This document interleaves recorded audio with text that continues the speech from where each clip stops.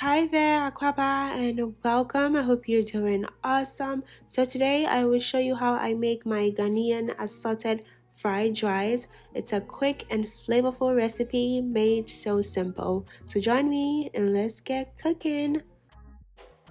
Okay, so we'll begin by cooking our rice first. I've been told that using a day-old rice is better, but I didn't have any. So we'll cook our rice with the appropriate amount of water until it's done. And remember, you don't want it too soft, so once it's cooked, allow it to cool completely.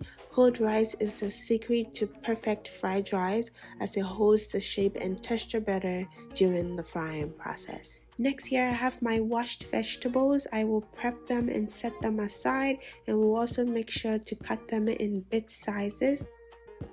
And for my protein of choice, I'm using beef and chicken. So in my large pan, I will pour in about a tablespoon of vegetable oil. I then added the marinated beef to the hot pan, and to marinate my beef, I used some ginger garlic paste along with some beef seasoning and salt to taste. And now I'll stir fry the beef for about 5 to 7 minutes until it's brown and cooked through. Once cooked, I'll remove the beef from the pan, then set it aside.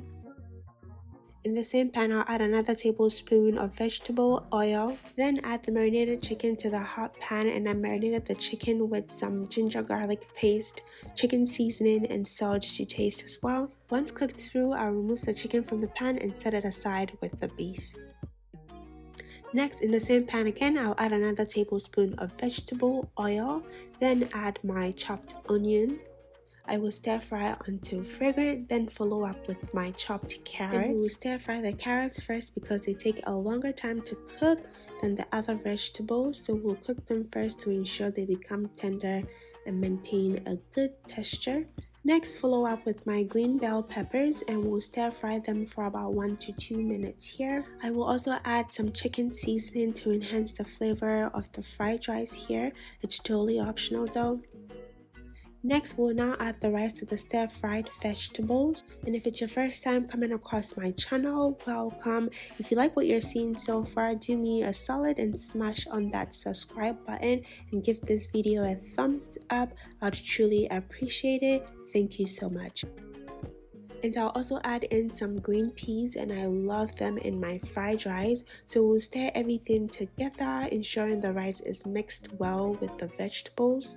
And thank you to all my returning subscribers. I do appreciate the constant support. You guys are truly amazing. So I went in with some soy sauce, and it has high sodium content, so be careful adding any additional salt. So at this point, you can add any seasonings if you prefer, then stir well to combine.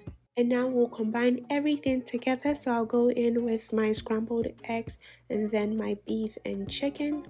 So guys, in Ghana, this is one of my favorite street foods, wache being the first, of course. So anytime I crave it, I make my own at home. It's nothing compared to the street food, but it is as close as it gets. Okay then, so stir everything together until it's well combined and heated through. And friends, this is how I make my Ghanaian fried rice. Super easy, flavorful, and quick to make.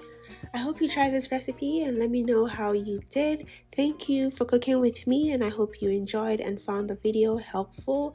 If you did, please give me a thumbs up. Let me know if you have any questions, and please smash on that subscribe button if you haven't done so yet.